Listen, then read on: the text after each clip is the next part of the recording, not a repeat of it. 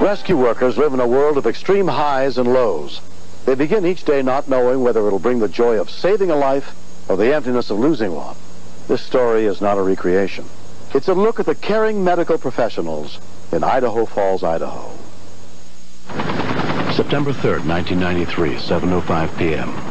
A call comes in reporting a 6-year-old hit by a car while riding her bike. The accident occurred in front of the home of Vicki Evans, who happens to be a paramedic. I heard the thud and saw the little girl flying away from the car onto the cement. The police measured it and told me that she had flown 39 feet. She was not conscious, and I kept her on her side so that the vomitus would go out of her mouth and not get down into her airway.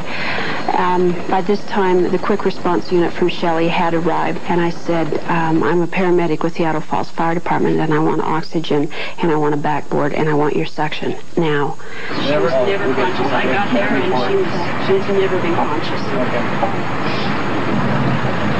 After we got her in the ambulance, her mother arrived, and I could see her looking for any sign of hope that she was okay. The little girl's mother, Brenda Price, was at home a block away when she heard the sirens. Nobody was making any promises that she was going to be okay. I didn't want to get in their way because I knew that they were the people who could help where I really couldn't. Are you the mom? Yes. Okay, let me tell you what we're doing. What we're going to do is we're going to tube her. What we're going to do is put a tube into her throat, and we're going to paralyze her so we can do that. We're going to breathe her on the way to the hospital. The reason we want to do that is because she's vomiting, and we want to make sure she doesn't vomit again. We're going to put her on board the ship, and we're going to fly her to the hospital. So you got someone to take you to the hospital? Yes. Why don't you go ahead and start there now? 6-year-old Jenna is taken to the Air Idaho Rescue helicopter under the care of flight nurse Margaret McGill. My secondary assessment, her abdomen was firmer than the first time I examined it. She probably was bleeding inside. We got to get her to a hospital that can operate on her now.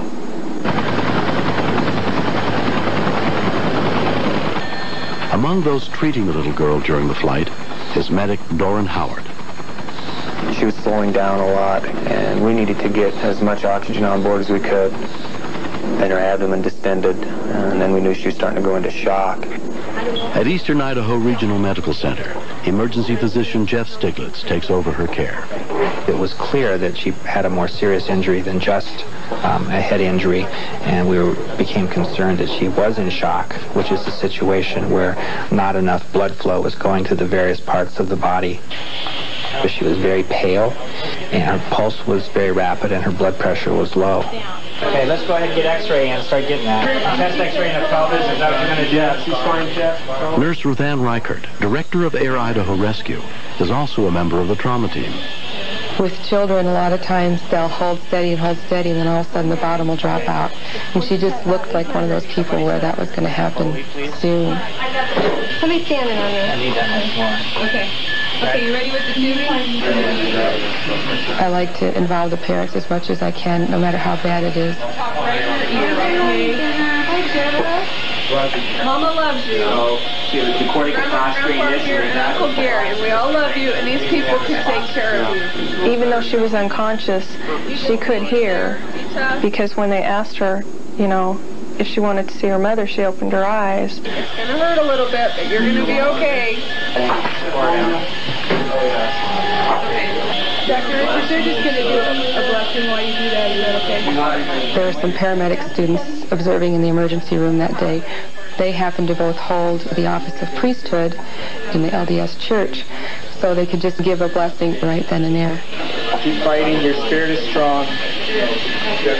Father knows this. I want you to keep fighting for him and your family. These blessings I leave with you in the name of Jesus Christ. Amen. Pulse rate is 137, heart rate is 75 over 49. So the pulse has gone back up. Yes, it has. She is in hemorrhagic shock. There's no time to do a CAT scan of her head at this time. We're going to have to take her up to the operating room. Dr. Richards is going to open her abdomen and stop that bleeding. Okay.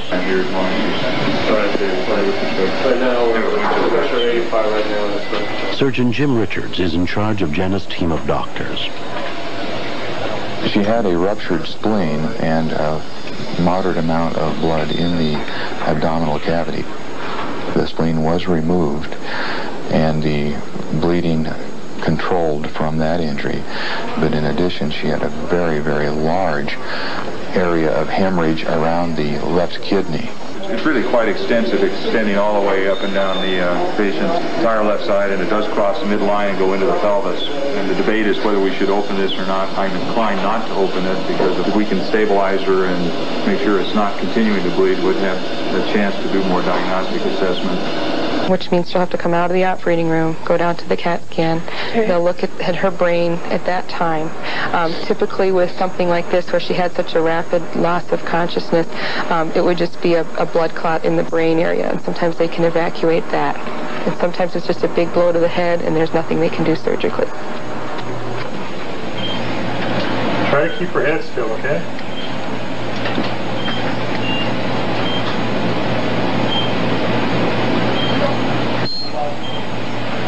So far, each picture is looking basically normal. Third ventricle is right square in the midline, so that means there's no swelling on either side, which is good. I'm really pretty optimistic about a good recovery of consciousness in terms of the brain injury.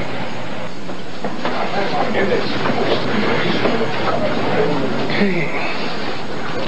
Hi. Well, we've got some good news for you. We just completed the scans on the head and the neck, and they're okay. So that means there's no bleeding in the head. We're not going to have to do any brain surgery. She still may need some more surgery. It didn't matter what physical condition, I would take my baby alive. I just felt a lot of peace there. Things are getting better, and so far so good is the best way to look at it. At that point, they CAT scanned the abdomen as well, which showed them that the kidney was in even worse shape than the spleen. So they didn't even try to repair it. They just took it out. How you doing, honey? You be okay? She's waking up, and I think that's encouraging, and I really feel that we've covered a lot of territory since last evening. We just need to anticipate that over the next day or so we can probably get her off the ventilator and let her tell us what she thinks about all this. I suspect we'll both get Scotch blessings.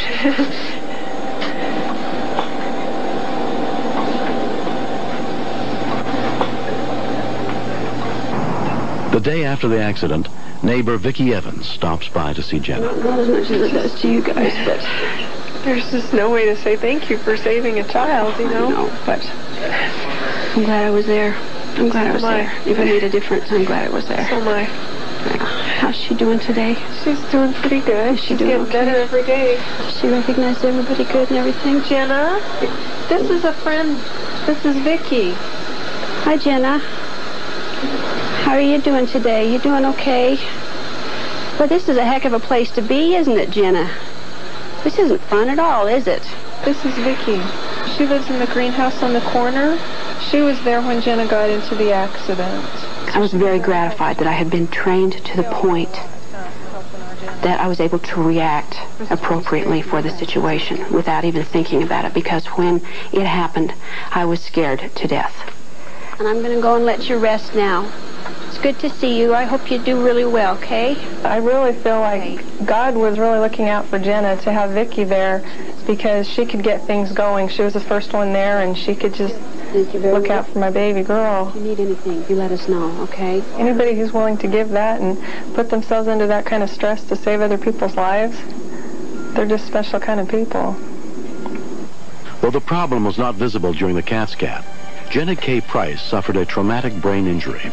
Her recovery has been slow. Jenna has had to go through some intensive physical therapy to rehabilitate her to where she can use her arms and her legs again like she did before.